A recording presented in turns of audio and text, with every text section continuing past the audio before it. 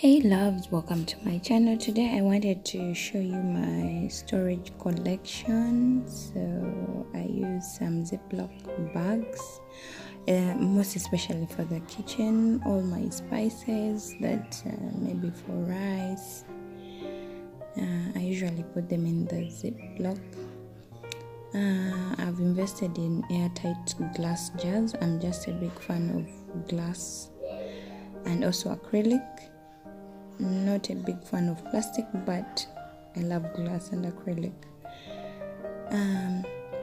I've invested in 5 kg, from 5 kg to like 200 grams, because we usually have certain spices or things that are so small and you don't know how you're going to keep them. I just hate keeping them in plastic bags all the time, and I invested in these metallic baskets that can keep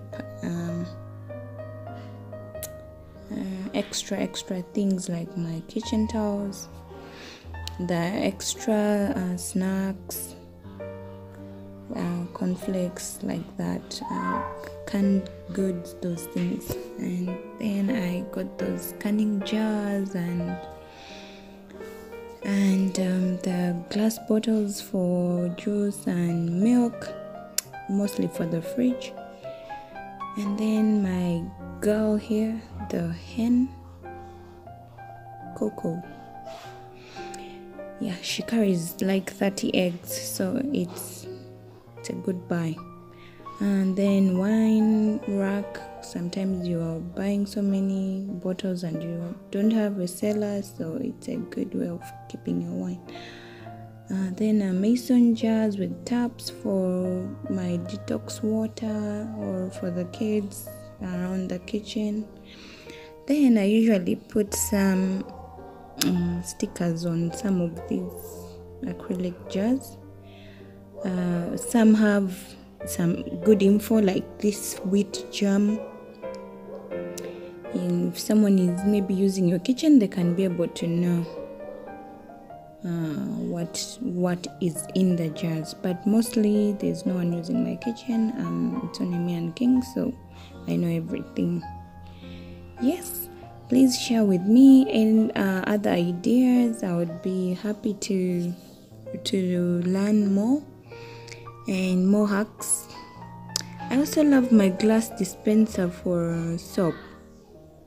OMG, I love it. Yes, so you can invest in from 5 kilos to, for normal families, family of 5 like mine, 5 kg downwards is okay.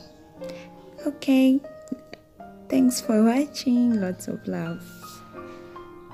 I forgot to mention that if you have that empty corner space near your kitchen, you can turn it into a pantry. I don't have a lot of cabinetry space, so I came up with that pantry space in my kitchen.